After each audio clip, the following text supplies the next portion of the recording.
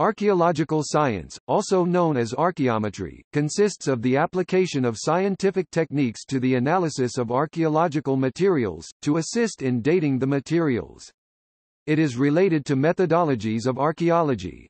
Martinón Torres and Killick distinguish scientific archaeology as an epistemology from archaeological science, the application of specific techniques to archaeological materials. Martinón Torres and Killick claim that archaeological science has promoted the development of high-level theory in archaeology.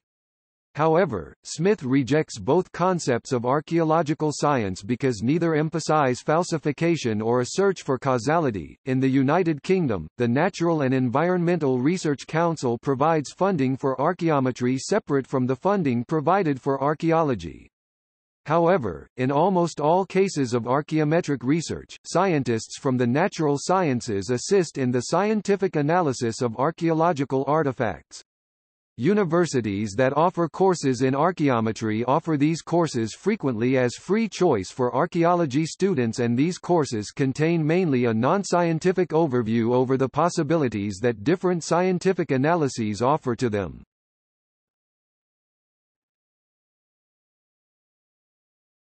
Topic: Types of archaeological science. Archaeological science can be divided into the following areas: physical and chemical dating methods which provide archaeologists with absolute and relative chronologies, artifact studies, environmental approaches which provide information on past landscapes, climates, flora, and fauna, as well as the diet, nutrition, health, and pathology of people. Mathematical methods for data treatment including computer-based methods. Remote sensing and geophysical survey techniques for buried features. Conservation sciences, involving the study of decay processes and the development of new methods of conservation techniques such as lithic analysis, archaeometallurgy, paleoethnobotany, palynology and zooarchaeology also form sub-disciplines of archaeological science.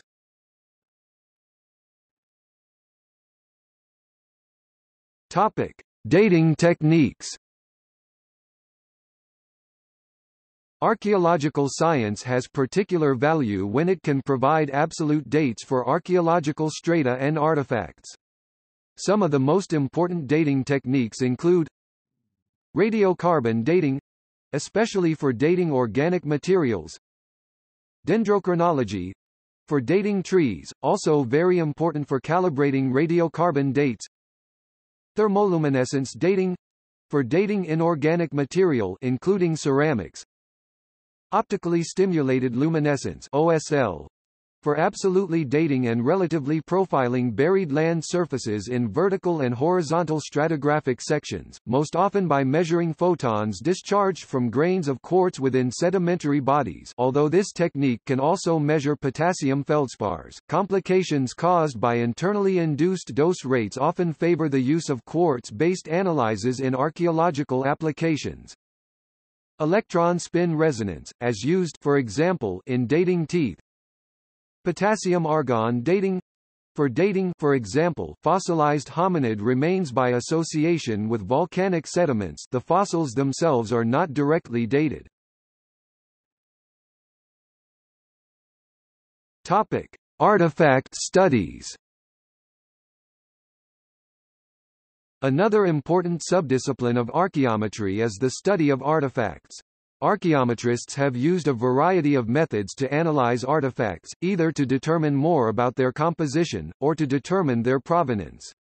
These techniques include X-ray fluorescence (XRF), inductively coupled plasma mass spectrometry (ICP-MS), neutron activation analysis (NA), scanning electron microscopy (SEM), laser-induced breakdown spectroscopy (LIBS). Lead, strontium and oxygen isotope analysis can also test human remains to estimate the diets and even the birthplaces of a study's subjects. Provenance analysis has the potential to determine the original source of the materials used, for example, to make a particular artifact. This can show how far the artifact has traveled and can indicate the existence of systems of exchange.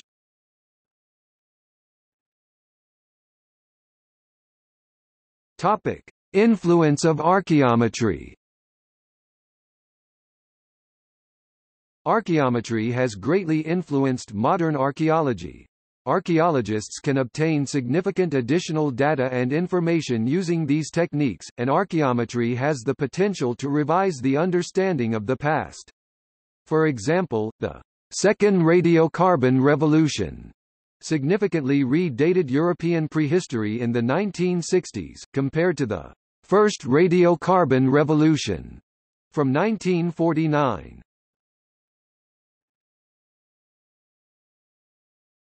Topic: Locating archaeological sites. Archaeometry is an important tool in finding potential dig sites. The use of remote sensing has enabled archaeologists to identify many more archaeological sites than they could have otherwise. The use of aerial photography, including satellite imagery and lidar, remains the most widespread remote sensing technique. Ground-based geophysical surveys often help to identify and map archaeological features within identified sites.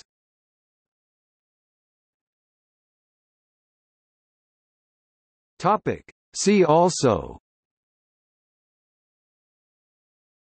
Post-excavation, dating methodology, archaeology.